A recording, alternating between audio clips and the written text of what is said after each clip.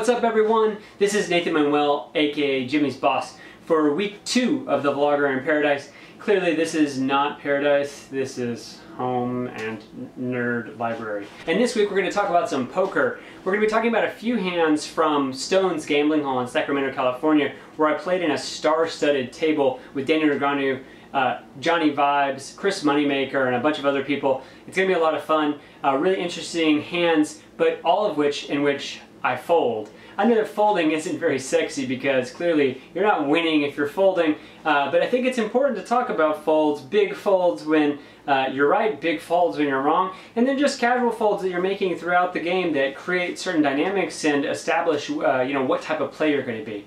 So we're going to kick off this first hand with a hand in which I get cold 4-bet, and I think it's a really interesting hand. We're going to cut to that now, and let's go through that. Alright, so here's the game that we were talking about. It's the 5-5-10 game. The dynamics have been really interesting. I think there's a lot of interest in playing with Daniel, and it creates, and with Chris Moneymaker, and it creates some interesting responses from these amateur players who are there, having an opportunity to play with them. And, Harlan here is opening up with the 7-6 suited. He's a little bit of a well-known local player. Interestingly, the Wolf is calling behind with the 8-4. I decide to make a relatively large 3-bet here.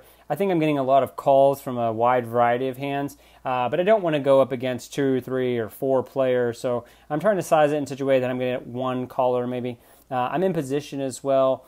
I think it's surprising when he starts to tank here. I'm not sure about everybody's perspective on Roland, but I'm looking at him and thinking this guy's not going to go too crazy too often. And so when he makes this cold 4-bet to I believe 400, I don't think he's messing around. And so I start to limit his range quite a lot and what I think he would actually do this with. And so it folds back around to Harlan, and Harlan makes the decision to call here, even though I think he only has about 2,000 behind. He's going to call for 400 with the 7-6 suited. And I have to say, I think that once he makes this call, I feel like I actually make a mistake in that with the dead money, I should be just jamming pre-flop. And as you're about to see, I'm going to just call. I have about 2,500 behind.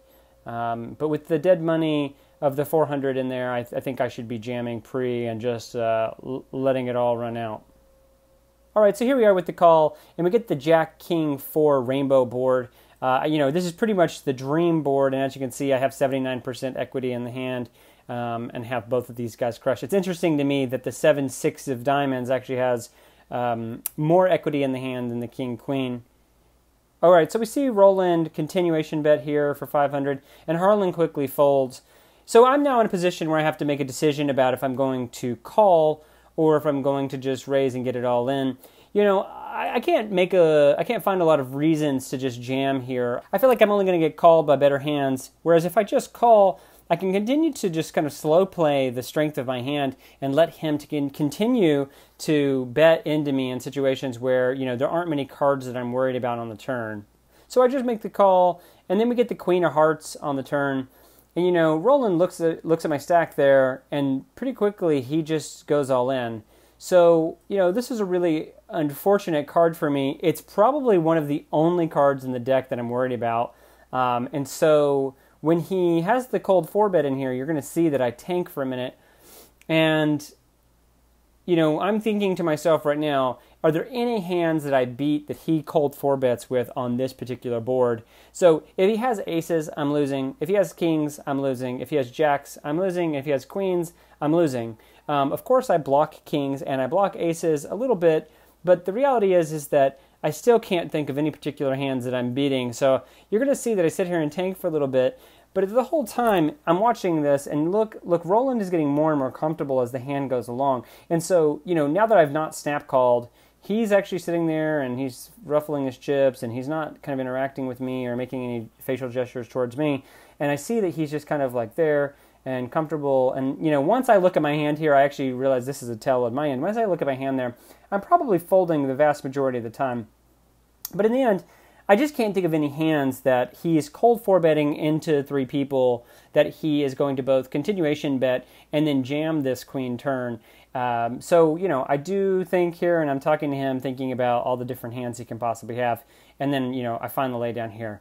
I show the king here, and I actually show the king hoping that he'll show me a little something. And I have to tell you that when he shows me the king, I still feel rather confident about my fold, in that I don't think there are many hands that I'm beating, and I guess the only hand he can possibly have there where, you know, I'm not actually winning, but we're just chopping it up, is that he also has ace-king. So always a possibility, but I feel like a pretty good fold. I think in the moment I thought he had kings, just because I couldn't think of any other hands he was cold 4-betting with. So that's that hand, and let's move on to the other one. The second hand is the hand in which JohnnieVibes reviewed on his vlog. I think it's a really interesting hand because Johnny 3-bets Pearl Jammer from an early position, and it really creates an interesting dynamic, and it creates a situation where I feel a lot of pressure to fold on a turn that isn't that scary. So let's check out that hand now.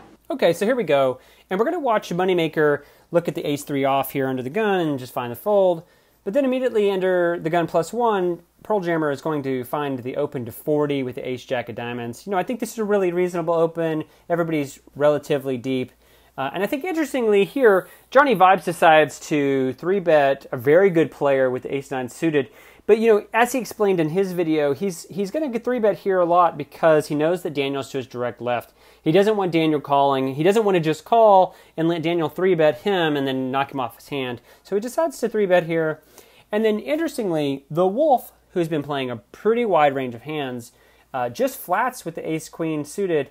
And then I look down in the big blind to the pocket nines and just decided to call. You know, interestingly, in hindsight, this might be a spot where I can actually find a fold. A very good player is opening up under the gun +1.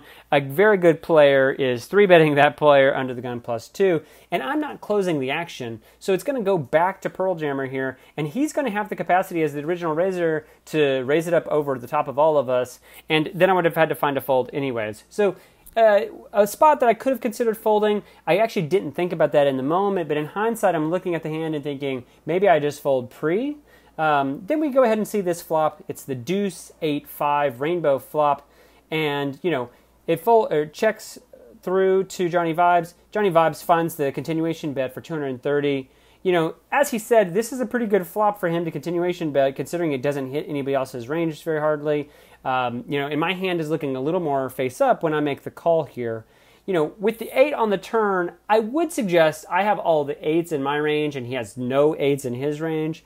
Something to consider, but you know, I think that once he decides to make this relatively large size bet, so there's 1.1k in the pot, and he makes it 700, and right, you know, I'm either going to have to go with this hand, so I can either jam here, and probably would have just got the snap fold, would have gotten the snap fold, or I have to call, which is a little bit of an unnecessary jam, I believe, and then see a river card that is, you know, any number of cards in the deck that would be extremely dangerous for me. I think that in a vacuum, I can just fold here pretty often, and it's a relatively easy fold. I think that, again, in this exact circumstance, when JohnnieVibes is 3-betting an early position opener, I don't really beat a whole lot of his range at this point, and when he continues to bet here, I assume that he has a 2-pair that's better than mine, and I just find the fold and go back to eating my steak. Alright, well, we folded the best hand. That's not very sexy. It's not very sexy to fold. It's surely not very sexy to fold the best hand. However, in this specific situation, I think that we're making the right fold, especially when he's 3-betting such a great player from early position. With that said, let's get on to what's coming up this week, in which I'll be playing in the Foxwood version of the Chris Moneymaker Platinum Pass event. Really looking forward to that, and I'm excited to bring you some content from that event in the coming week. So, thank you for your time. Please follow me on Twitter, @NathanManuel. I appreciate everybody's feedback so far. Let me know what you think about these folds, and I'll talk to you soon. Have a good one.